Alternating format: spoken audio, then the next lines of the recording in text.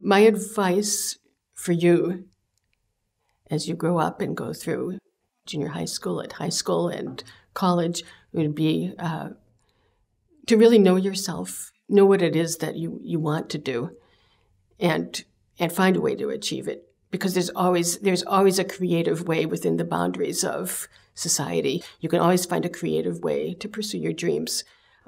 So my advice would be to know what they are, but also not to work too hard all the time, to take some time to enjoy what you're doing. If you have extracurricular activities, enjoy your music, your sports, because all of those things contribute to being a well-rounded human being, and that will help you in ways that you don't know.